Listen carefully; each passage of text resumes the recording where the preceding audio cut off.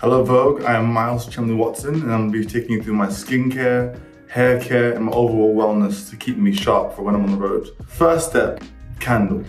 I love candles, I've always carried them on the road with me, just kind of reminds me of being home, and since I'm in the hotel all the time, it's just like a lovely feeling of just zen. So look at this candle, if only you could smell it. Wow. So the first thing we do is a lovely vitamin C face mask. Just so you know, give that skin some love, especially like being on the plane and sweating a lot with a mask. It's just like nice to just always put it on. Oh, this one smells nice. And then you just look stunning for about 5 minutes. You know, and then we put this on and we go downstairs, put a coffee on, go back out, and then it's done. So then after 5 minutes, you look like that. It's not overly like wet on your face, it's nice and kind of sinks into your pores, so that's a good one. I'm not a facial scrubber. Some people say, oh, it's too hard on your skin, but get a good facial scrub, say about a little glob. I started exfoliating a lot more because in fencing, we sweat a lot. And then, you know, if your skin's not clean, then it's easy to get acne or just irritated skin. Looking like $1 million out there. All right, next, I take a pure cleansing oil. I got this one in Korea. It's just nice, felt really good. Since you just scrub the skin, now you gotta love the skin. Got a bit of love it, darling. So I was in Korea for work and I ran out of my cleansing oil. I was like, oh no, where do I go? And I'm like, I'm in Korea, go anywhere. And I just stumbled upon the shop that had about 18,000 different cleansing oils. And I just found this one and I loved it. Make sure you get the beard as well. And make sure you check yourself out in there. Make sure you feel good.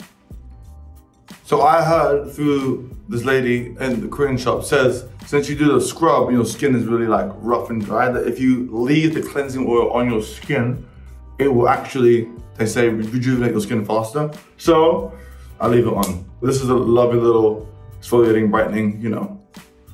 Take a little glob of this. Just do the good old Home Alone scene. You know, it does that, and he screams. Oh, it has a little burn in this one, but it should burn, it's a good thing. As I'm preparing for the Olympics, fencing's massive in Paris, so just kind of like a different feel to the whole Olympics this year, because, you know, we've got the history in our venues of Grand Palais, so it's gonna be really lovely to be able to, you know, hopefully make history there, but also just be in the amazing culture of Paris. I love Paris. I've actually competed in this venue before, so I'm excited to hopefully bring back something nice and shiny. I was just in Paris for Vogue World. I was walking my thing down the runway, which was sick. It was amazing. That was like ridiculous. This is my serum. And I just learned about serums like maybe 2 years ago. I think I've always like taken care of myself, you know, just in terms of hygiene. And then like when I started to get, you know, more and more busier, I would just always like want to make sure that my skin was fresh. My mom's always been like taking care of herself. So she looks like she's 30, but she's not. So my mom's kind of probably one person who like told me about, you know, taking care of your skin and wearing sunscreen, which I used to never wear sunscreen. I was like, oh, I'm mixed, I'm tan, I don't need to wear sunscreen, but I was wrong. A good sunscreen is really good because you don't want to walk around and have like that white look on your face. I got my first facial ever. I was like, this is incredible. I want to go every day. Like things like that, getting, you know, massages, and every Sunday me and my coach, we go to the Russian sauna, which is like amazing for your skin. Like that's like been a game changer for me. You're sweating all your toxins, and then if you're sweating better, then, you know, your skin is breathing more. So I think it's very important to kind of take care of yourself. And, you know, I see a lot of women taking care of themselves. I'm like, all right, well, I should do the same. You should definitely put sunscreen on your entire body. We're gonna get the shoulders. So, since I don't have anyone to help me out here, I'm just gonna do it myself. Definitely noticed in the last couple of years, like, people have been like, men, you know, especially have been taking care of themselves a lot more, which is like, good to see, but also, we should have been doing it years ago, so. So since I did the serum, I did forget to put the moisturizer on, so, you know, you forget sometimes, but I got a little glob on. I've got a beard too, so I'm gonna get into the beard as well. And I've got tattoos as well now, so you need to like moisturize as well because I don't want to lose them. So I think being mixed, I've got kind of both kind of worlds I need to like figure out what to do. Eye gel.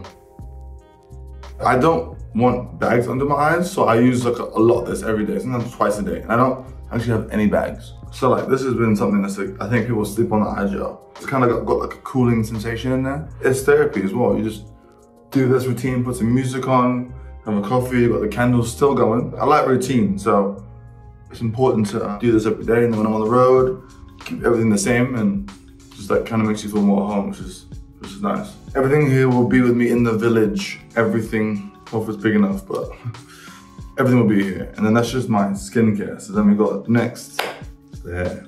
I kind of start with like a conditioner because I got mixed hair. So like Cantu was like really good with mixed hair. I take a lot of this and just like run it through your hands and then just nicely through, and it'll be white on. It'll be white, but the more you massage it into your hair, it'll just become your hair color.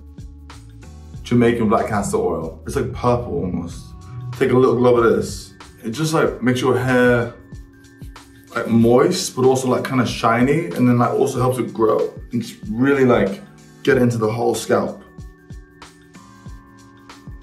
Also, you can also put this on your skin too. Like, look at that, I'm glistening. This little bad boy. Just a little bit of this. It's like oily, so you don't want too much, otherwise you're gonna ruin your bed sheets. I've done that before. I woke up and my entire head was like glued to my head. Not good luck. I used to have a kind of superstitions before a match, or I'd be like, I would take a bath before every competition, or like, you know, I would have to like watch a certain movie or eat a certain meal, but now I don't really. The night before, I always go out with whoever I'm with, my teammates or whoever, get a good meal, and I don't talk about fencing or sports, just I don't want to think about it, and then we just enjoy the evening, get back to the room, watch a movie, and then I always lay out my clothes in the morning. So like, got my fencing stuff, got my warm-ups, got my hats, got my watches, whatever I have to wear for the, probably for the podium, and then I just do this every morning as well, kind of like resets me, and then it's time to slice them and dice them. So this is coconut and hibiscus styling milk. So going into like my third Olympics in Paris, I'm not really nervous at all, which is like when you become the most dangerous. Maybe when I get there, I'll be in my boots, but right now, honestly, no. I was wondering, why are my lips so juicy? That's why. This lip balm was incredible. Barbara knows what she's doing. Bye Vogue, see you at the Olympics. Thank you for having me. Hope you love my little skincare, hair care. I'll see you in Paris. Thank you.